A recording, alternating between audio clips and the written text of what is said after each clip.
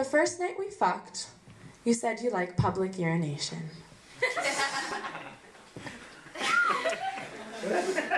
True story. You say you like the pictures with my mouth open, but that's not what you say.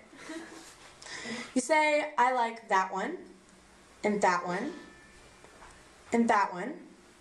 And you're pointing at the picture with my shirt falling down. And you're pointing at the picture from the photo booth when I had 3 fingers in your vagina and someone walked in. And you're pointing at a blue spray-painted bicycle. Is there a point to pointing? Is it rude?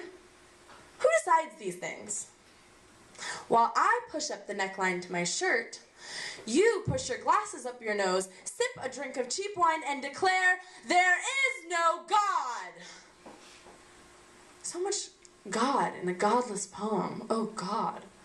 In a godless bed. In a heathen love affair of the most Puritan intentions. It's like this. When we sin, we are beautiful. Sin is only 1 letter away from skin. And as our skins become fully neighbors, become full love, come, yes. Today I declare all kisses are pardons. I'll don a veil and cross my heart and thank Allah and eat matzo ball soup. I like to dine at many places. I like to dine at many genders. I like to dine at many religions. What kind of atheist asked her girlfriend to go to mass with her? You say you're from Iowa, like a footnote, or maybe I got it wrong. Is Iowa your preface? Is it a chapter? A whole book? I have never been to the exotic Midwest. Once I tried in a car at 4 a.m., armed with lust and espresso. But the snow and the tires and the mess and the concerned voices of the parents who owned the car made for a minor abortion.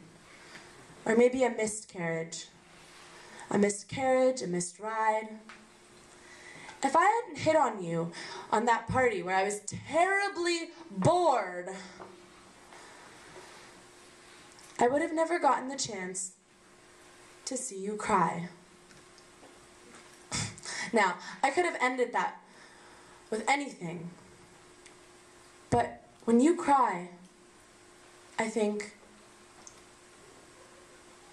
this is real.